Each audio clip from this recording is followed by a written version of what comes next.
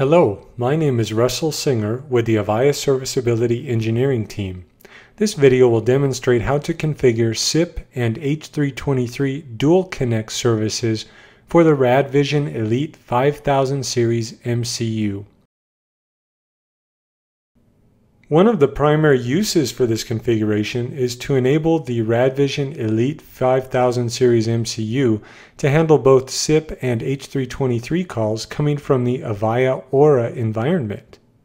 We're going to start off by configuring the MCU to handle both SIP and H323 calls. So what I'll do first is log into the web interface of my MCU. Now, as you can see, the status of both the H323 gatekeeper and the SIP server on this status map here on the main page that you see when you enter the MCU web interface, both show disconnected.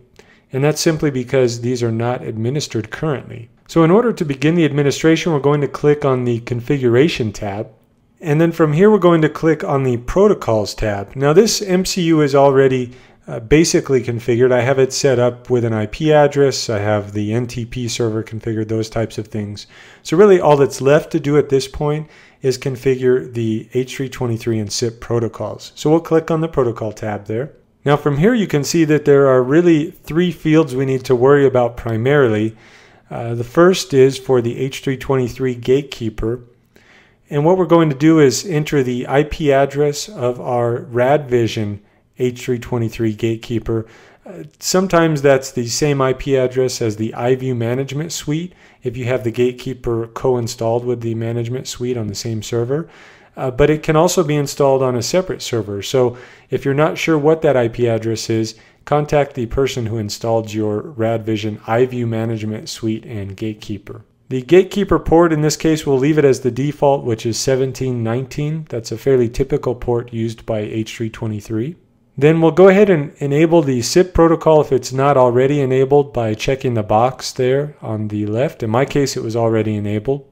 This will allow us to enter the data in the fields below, starting with the default SIP domain.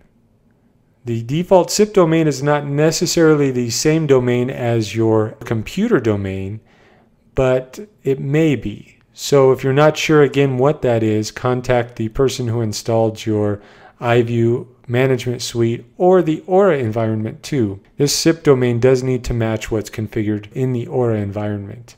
The next section there is the SIP server.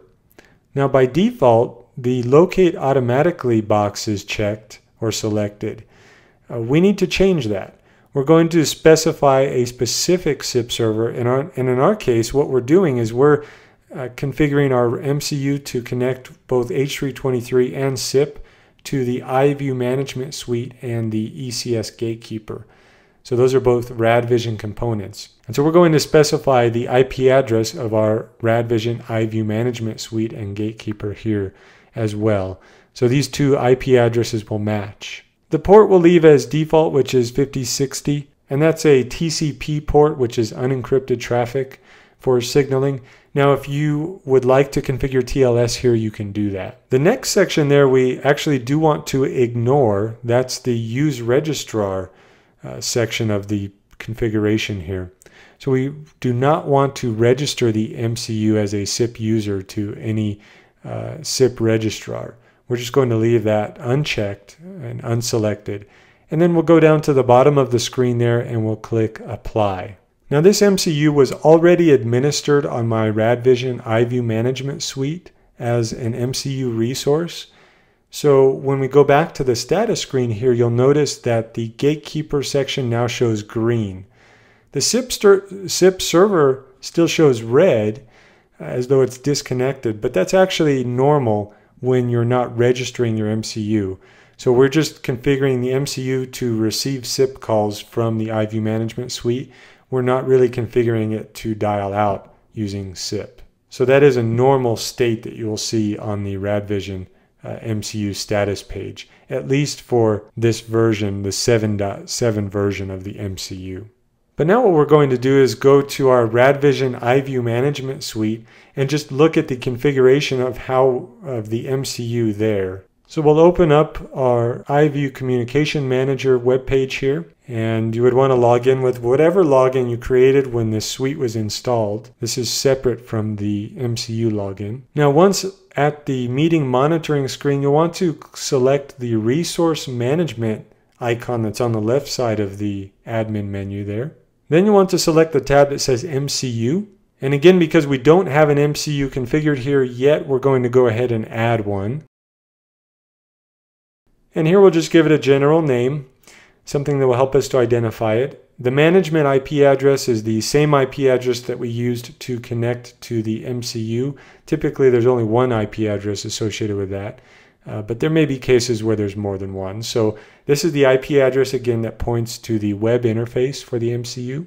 The model there is already chosen for us, but make sure that it is a 7.x MCU, the software version that's selected there. Now you'll notice the checkbox there, MCU operates in SIP mode only. I know it's tempting to check that box, but in this case you actually do not want to do that. You're simply configuring the MCU as an H323 element here.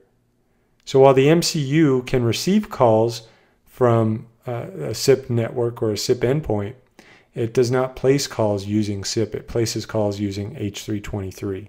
So the next thing we'll do here is just specify the login name and password for the MCU web interface so that the iView management suite can log into it and manage it. Now once we do that and select OK, almost instantaneously we can see that the MCU is added to the list there, and the status there shows online for us, which means that the H323 component in the MCU is registered with the H323 component in iView. And that's all you need to do to configure H323 and SIP Dual-Connect on your Radvision 5000 series Elite MCU.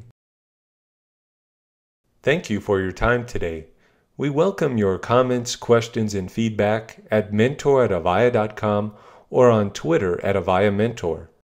For more details or related information, please visit support.avaya.com.